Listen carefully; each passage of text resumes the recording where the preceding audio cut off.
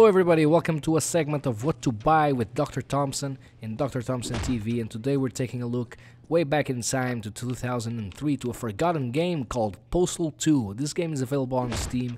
It's on sale every fucking time. You can find this game on sale every sale basically.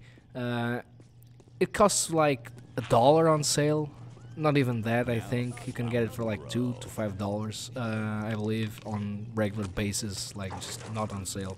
And this is a game where insanity takes place.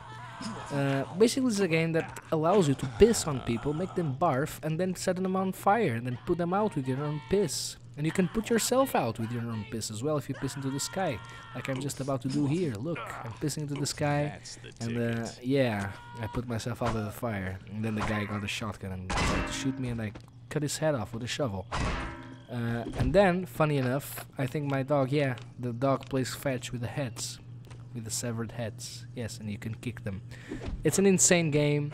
It will allow you to blow off your steam. It's insanely cheap. It's a mistake not to have this game. It's extremely dated graphics by now. Obviously, you can look at it. It's not pretty to look at. I mean, it's decent.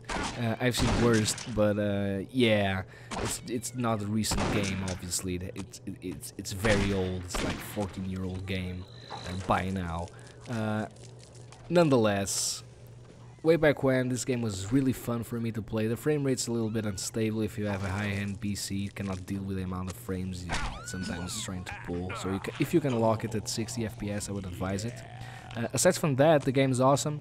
You have lots of objectives. The objectives are like the days of the week. Every day of the week you have like a different objective. Get the milk, and get the milk is an adventure. You have to go to the thrift store to get the milk, and there's like insane terrorist attacks in the milk store or something, and you need to kill all the Muslims. That kind of silly stuff. The game is insanely racist.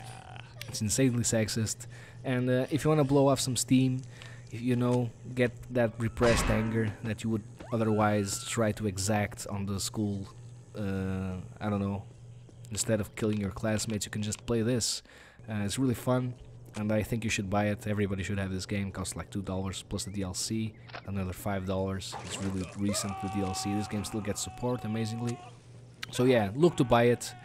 It's really awesome. I love to play it. Plus, has all the good stuff. Steam achievements, Steam trading cards, nothing to lose here.